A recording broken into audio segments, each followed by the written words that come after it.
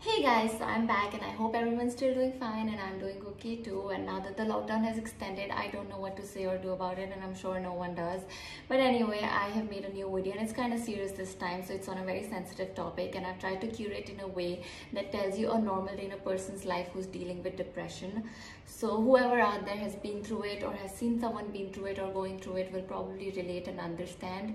And I just want to tell you all that just be there for one another, help each other in whatever manner possible, because guys, mental health is really important, and just be kind to everyone, and I hope you will like the video.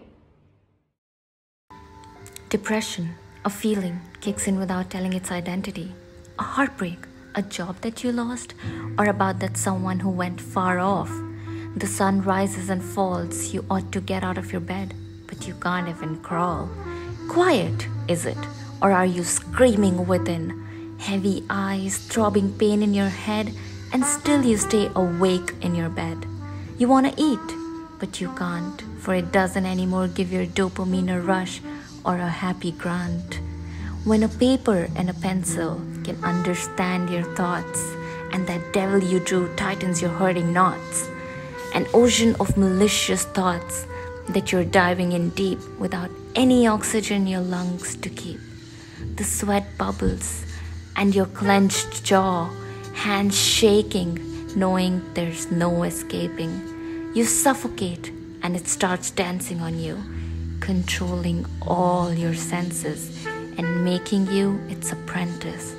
There are days when it leaves you breathless, stuck in your neck like some prisoner's iron band necklace, chokes you every now and then, leaving you in a horrendous airy den, living in the darkness with an echo coming from your mind, screaming repeatedly that I'm fine and it's just the matter of time.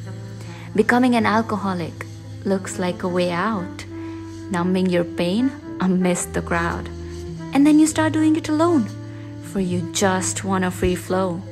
And in that moment, you let your pain go. That strength you feel when you're numb, but you're still a mess, and everyone around you are still blind, dumb, and deaf. You see yourself staring at the walls, calling your name, sounding like someone who cares. But then you know, it's your loneliness, a battle that can't be won, and it makes you run and pant and climb the mountain at the point of a gun. You fall there, sobbing, helpless and broken.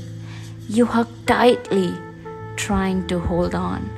Before your gut slips away, there are no colors and everything is gray.